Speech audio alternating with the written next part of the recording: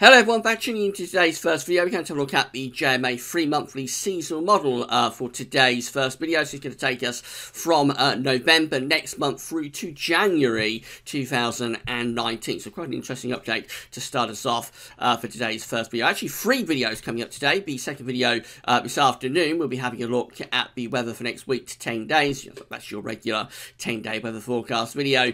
And then this evening, we're actually going to have a little update for Halloween and for Bonfire Night, which is now in the time frame of the extended GFS model. But starting us off is our JMA look ahead for the next 3 months. Now, this is going to form part of the seasonal model roundup that we're going to do on Saturday for the winter of 2018-19. So we'll get something like 12 long-range models together on Saturday, and we'll see what all of them are showing for the winter that's coming up. The JMA always forms part of that update, but of course we've got 12 other models to look at, or 11 other models to look at as well as the JMA in that update, so we can't go through all of the information that you can get from the JMA seasonal model. You can get a lot of information from this model, so we always like to take this one out, isolate it out, and do an update for it on its own sort of terms, really, and that's what we're going to do for today's first video. But this will form part of the seasonal model roundup that will be coming up on Saturday. First video up on Saturday morning. So we'll start off by having a look at the 500 millibar height anomalies for the next 3 months, and then we'll see how the temperature and precipitation anomalies are going along with those heights. So we begin here in November. This is the 500 millibar height anomaly from the JMA for November 2018. You know, with these height anomalies, blue is extrapolating to low pressure, and yellow, orange and red extrapolating to high pressure. The North Pole is just here, so we're looking at the North Pole view down into the mid-latitudes. So for November, we find that the JMA is forecasting an area of below average heights to be to the west of the country through the middle part of the Atlantic, and then we've got above average heights kind of like over to the east of the country and also to the northeast as well. So the flow and the jet will be doing something a little bit like that. It does look very unsettled, really, for November. This trough in the Atlantic would be throwing up regular rain bands, I would have thought. And of course, with the high pressure over to the east and the low pressure to the west, it means that we draw the air up from kind of like a southerly type direction. So this could actually be quite a mild November coming up if the JMA is right with this. Low pressure out to west, high pressure to the east, you would draw up a southerly flow. So mild and potentially quite unsettled, maybe even quite wet, through, excuse me, through the course of November.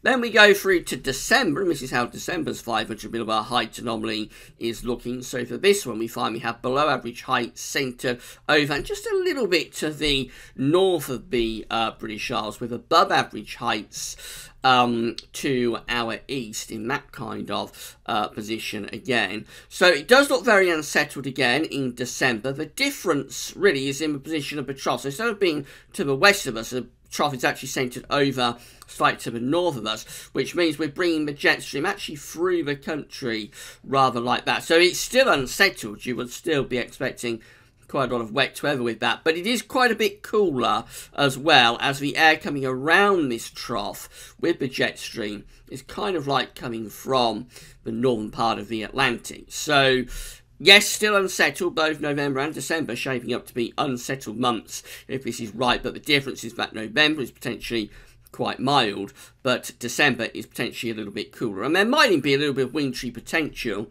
in with that during the course of December, as well as we find the air coming down from the northern Atlantic at times. It's not a wintry month, but there might be a little bit of wintry potential in there in what will probably be overall a relatively cool month and unsettled too. And then a big change for January. Now remember, this is month number 3, so it's a very long way out. But in January, we are placing a large blocking area of high pressure to our north. We see a real blocking signal over Greenland and extending back to the North Pole and to the north of Scandinavia. There's a trough over central parts of Europe, across Germany, Also a deep trough into northern eastern parts of America, so it's turning very cold this in America, but it could also be quite cold here in the UK and across northern Europe as well, because with this blocking signal kind of like over the pole, the trough over Central Europe, we would be forcing winds into much more of an east or northeasterly type direction. So that could be a wintry January after a couple of unsettled months in November and December. January would turn drier because the Atlantic is blocked off, but it could also turn a lot colder in January as well, with easterly or northeasterly winds. That is month number 3, so it's very unreliable. It's the furthest month that's in this update, furthest month away. But, yeah, if we get that sort of blocking over North Pole, then watch out.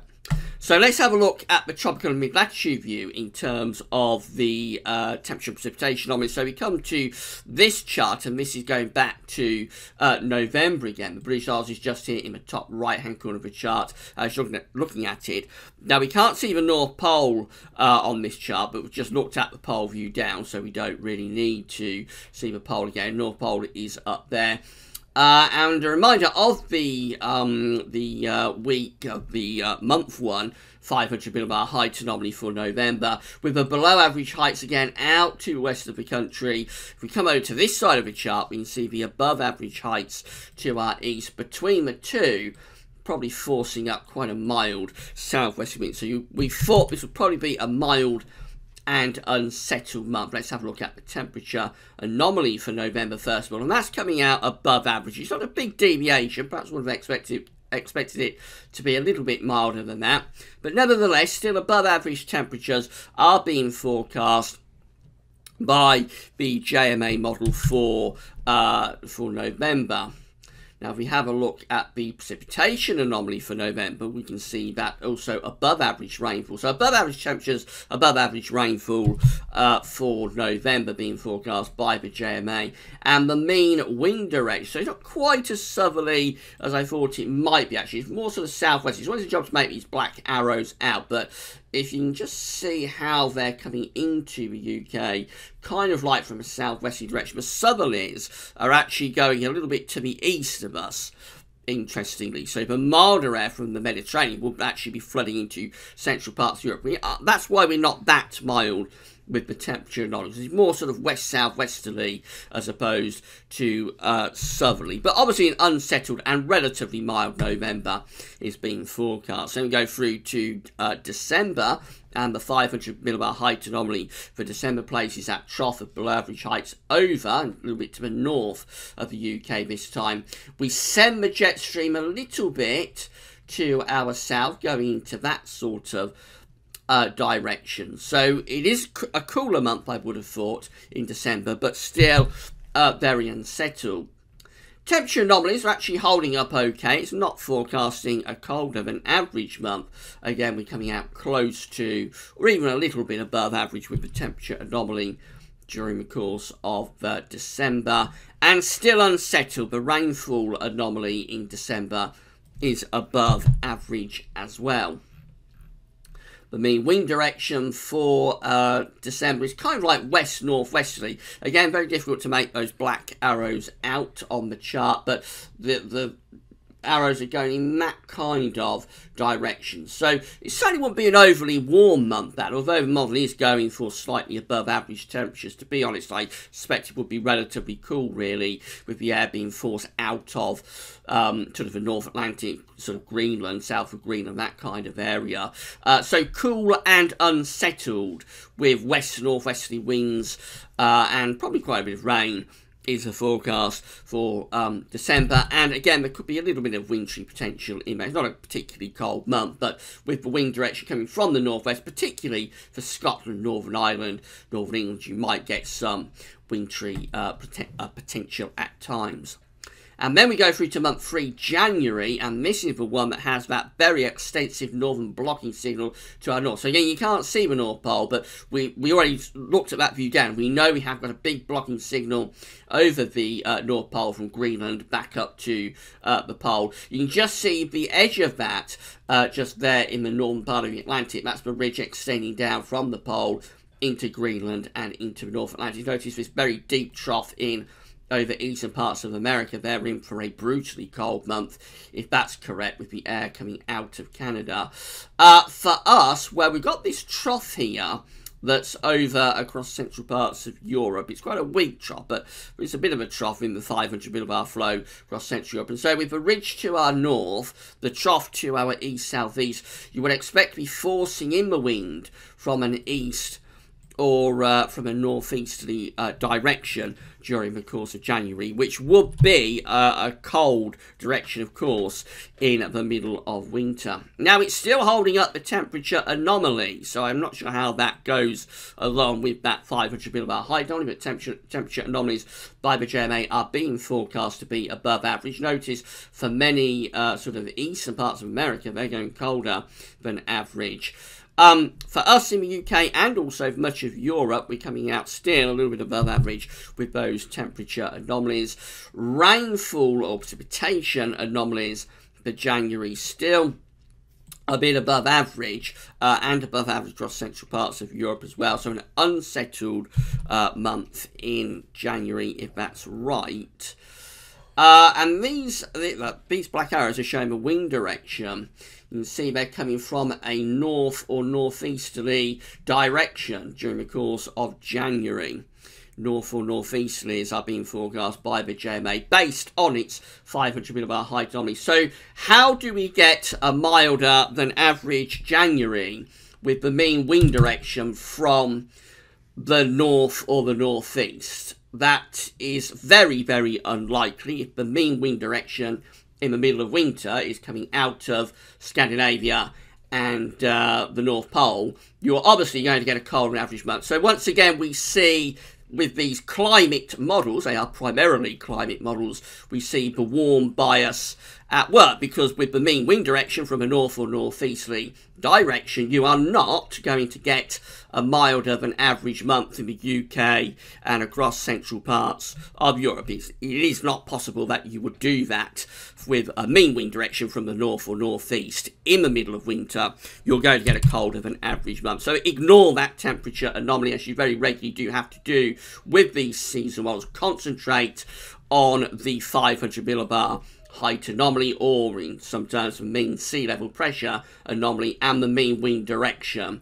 That tells you what's much more likely to happen for your temperature and precipitation anomalies and what the model itself is forecasting.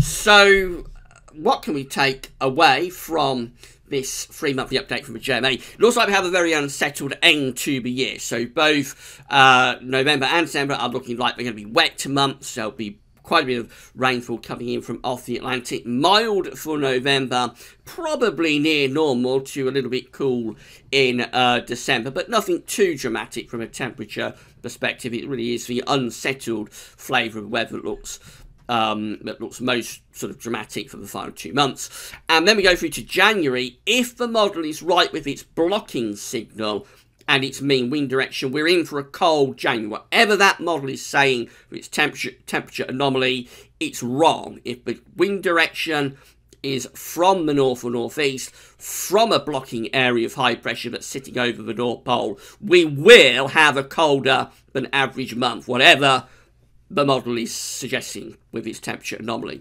The question is, will we have that blocking, and will we have the mean wind direction from the north and the northeast? That's what we can't answer because it's 3 months away. So we can't say definitively that we're going to have a cold January.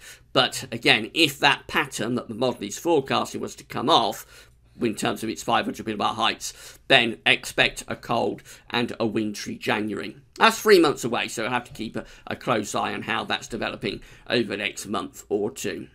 Right, so as I say, this update from the JMA will form part of the seasonal model roundup for winter of 2018-19, the second one that we're going to be doing on Saturday. So we'll see what all the other long-range models have to say about this winter on Saturday. Come back this afternoon when we're going to have a look at the weather for next week to 10 days. And then this evening we've got a quick update for Halloween and for Bonfire Night. That's all for now, and thanks for watching.